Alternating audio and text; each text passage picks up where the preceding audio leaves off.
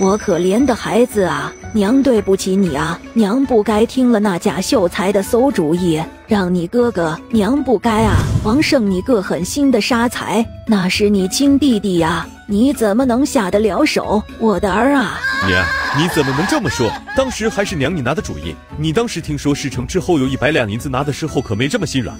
就是，那长假还是你让人去偷偷找来的呢？呸！别装什么好人了，在你眼里亲儿子哪有银子重要？你胡说，顺儿，你别听他们的，他们胡说，娘最疼的人就是你呀，顺儿，娘的亲儿啊！都是他们害你，这一切都是那个贾秀才设的圈套，他就是想你死了都不得安生啊！你个死老太婆，你给我闭嘴！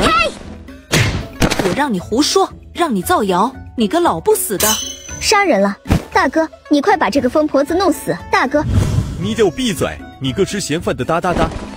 任你乱说，担心你这个哒哒哒的！救我，爹，救我！他爹！此时王根一言不发，站在那里呆愣地看着家里这乱象，终于承受不住，两眼一黑，扑通一声倒在地上。见此，躲在门口的三兄弟王树立刻冲上来，拉住已经发狂的难以自制的王胜，生怕王胜一失手将王玉儿打死。爹，别打了，爷爷昏过去了。王林和王森也赶紧拉开马二娘。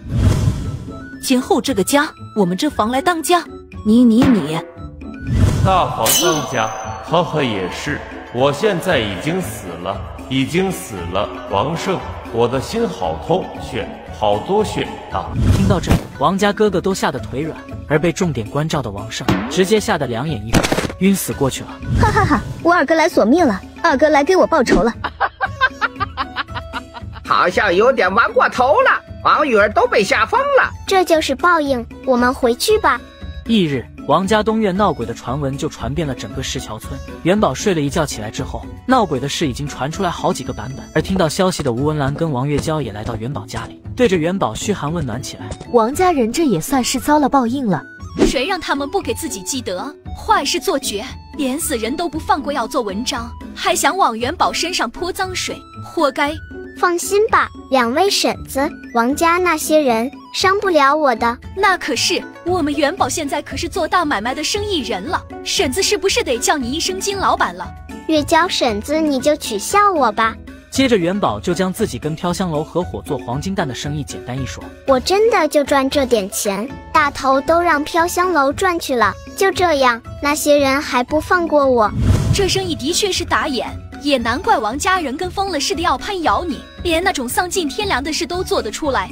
又聊了一会儿后，王月娇和吴文兰就离开了。刚走没多久，族长李栋找上门了。元宝看着那笑得贪婪的样子，就知道这人是闻着味儿上门来了。元宝，听说你做了那个黄金蛋的生意。王伯，你既然提起来这事了，我也正有事情想要请教你。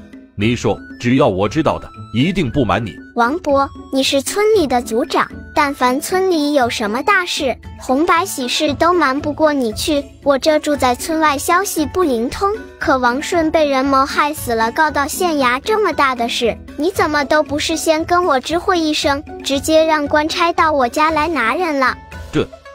元宝啊，这事说起来也的确是我的不对。昨儿我正好有事没在家，要是我在家，哪能让他们这么胡闹，闹到县衙去？王伯，贾秀才可不是这么说的。族长王栋一看元宝这么说，还有什么不明白的？分明是对方在明知故问，耍着他玩的。金元宝，你这是什么意思？